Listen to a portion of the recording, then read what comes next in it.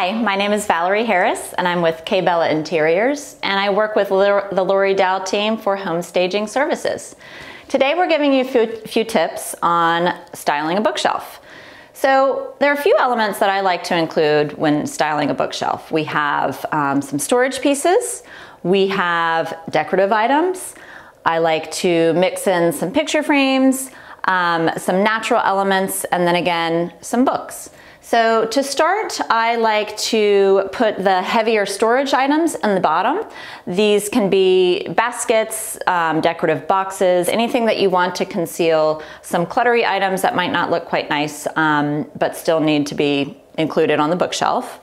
So I always put those at the bottom. That's a little bit better for having that visual weight at the bottom. It's just a better balance for the bookshelf.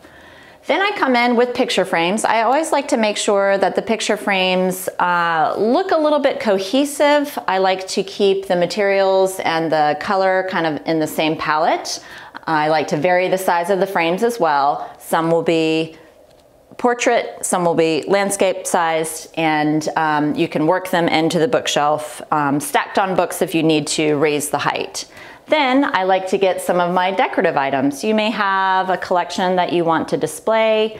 My best advice there is to group like items together. And then I like to work in some natural elements. So plants, maybe some wood tones, those kinds of elements to keep it interesting yet a little bit soft. Then I like to come in with my books. I use the books to help stack and create different levels in the bookshelf.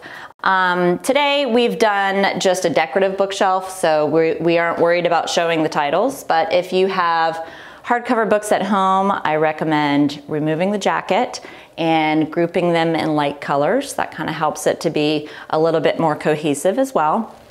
And then what I'm trying to do visually is create triangles. Again, easier on the eye, and this makes things kind of flow a little bit better. So you see there's a triangle here, there's a triangle here, one here, and this again kind of creates a nice balance throughout the bookshelf and creates a little bit of interest too. And again, you can use the books to help raise some items up and down as needed. So I hope you enjoyed these styling tips for a bookshelf, and if you feel a little bit overwhelmed, if you're working on a project like this at home on your own and you need some help, feel free to give me a call. Again, Valerie Harris, Kaybella Interiors. Thanks.